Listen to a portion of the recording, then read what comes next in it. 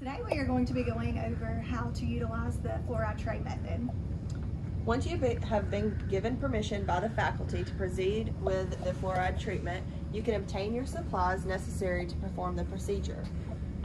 Before you gather your supplies, you'll need to determine what size tray that would fit the patient best. All of your supplies are going to be located right here in these cabinets and drawers behind the faculty desk. The trays all vary in size. They're all located in the drawers below small, medium, and large. The colors are yellow, blue, and white. You can estimate the size of the arch the patient may need when choosing the size. A good rule of thumb in all children is that if they have 6-year-old molars, a size small will fit. Most adults and anybody that has 12-year-old molars would be a medium, and then occasionally we have some adults that have a large arch, and it is not necessarily based on body size but more of their arch size. You'll want to select a tray that is large enough to cover the distal buccal line angle and most of the posterior teeth without causing gagging or gingival irritation. You'll go ahead and gather your supplies, which will be 1 paper towel, lay it out on the counter, and then you'll need to gather tongs to be able to decide what tray you'll need. And we have decided we're going to need a medium for our patient, so we'll go ahead and gather a white medium tray out of this drawer here. Lay it on the paper towel. The next thing you need to do, barehanded, without gloves but clean hands, come over to the other supplies. When retrieving them, make sure you hold the lid between your fingers so that you do not contaminate the lid or other surfaces. You will use tongs to reach in and get those supplies. You'll need 2 cotton rolls and 2 cotton tip applicators.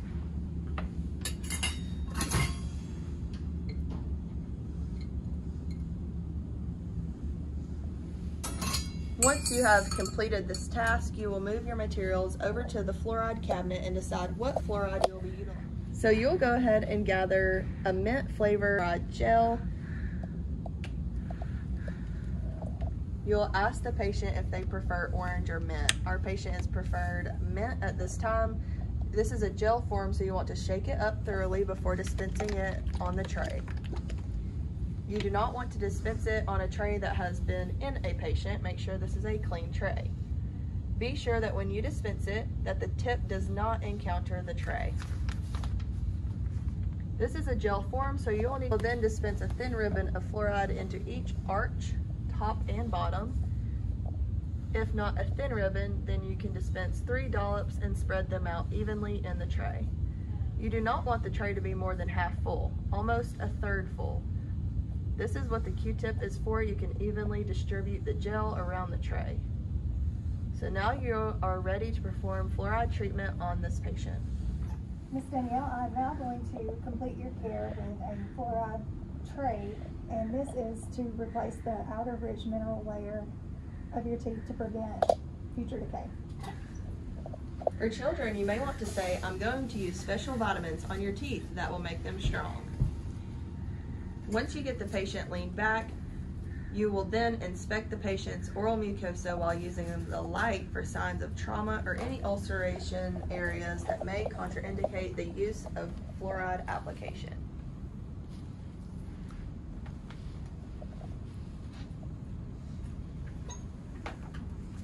Not too extensive, but more than likely you'll have already observed these areas while cleaning the patient's teeth or while applying sealants. Then you'll have the patient sitting upright in the dental chair and instruct them not to swallow the fluoride during the procedure. You will then hand them the suction and make sure they know how to raise the bar up and down if they need it. You're going to make sure the fluoride is evenly distributed before placing it into the mouth, as we did in the beginning. You'll then grab the air water syringe. Make sure to blow air until no water is present in the line. You're going to ask the patient to open and begin drying all the teeth.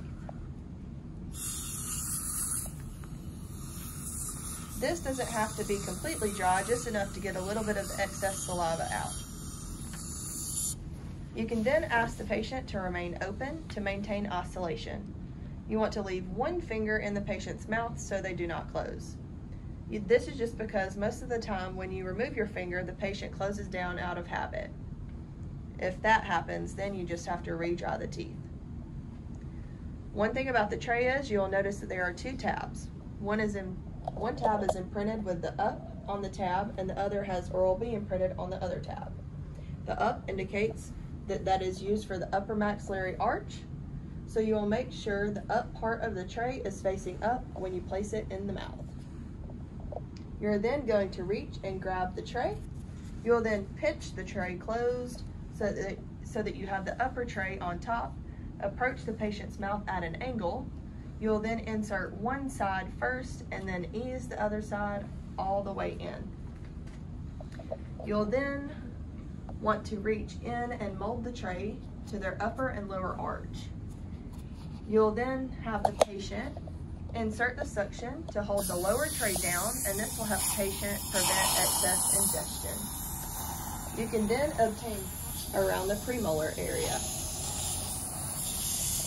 Once these are placed, you want to have the patient bite down, but you want them to bite down, but you don't want them to bite down so tight that it reduces or closes off the suction. Once the tray and suction are in the patient's mouth, you will then want to pick their lips up and make sure to stretch them out over the tray as they need to when their mouth fills up and closes.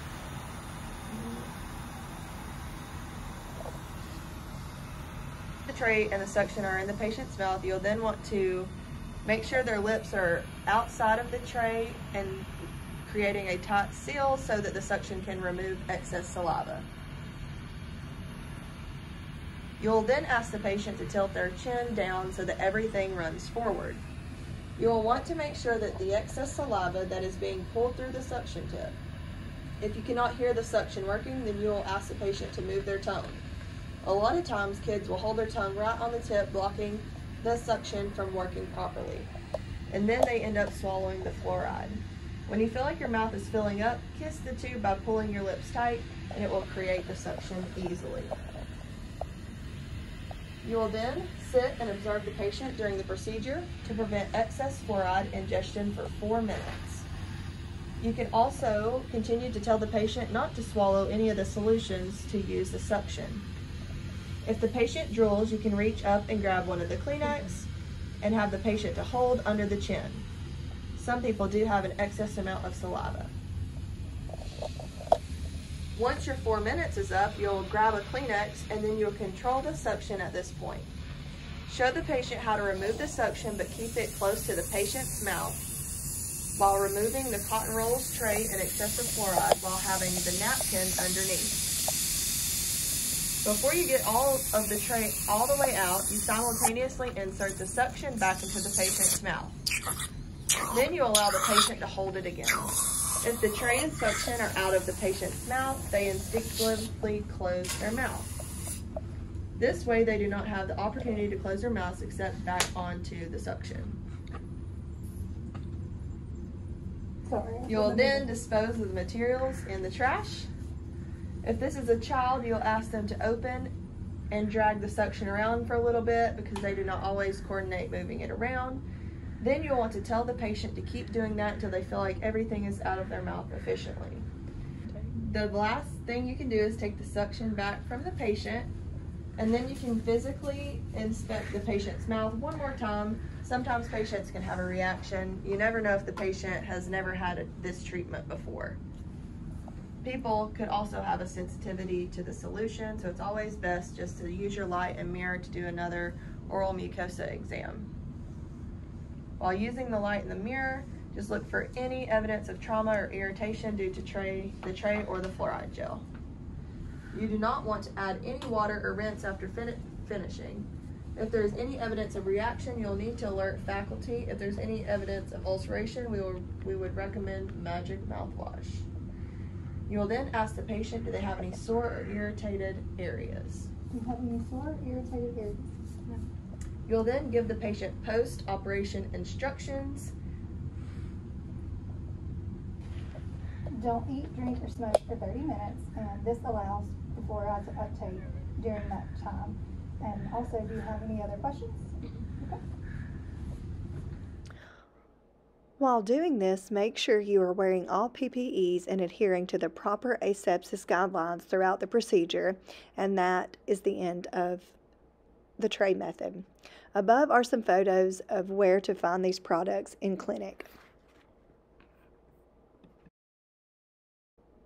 After the patient has left, we will then add the appropriate ADA code and procedure entry to the treatment record.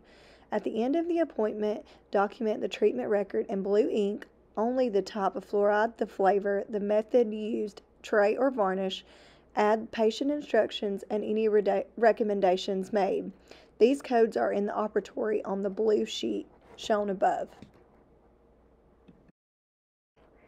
In the event of fluoride poisoning, some signs and symptoms of acute toxic poisoning can usually begin within 30 minutes of ingestion and may persist for as long as 24 hours.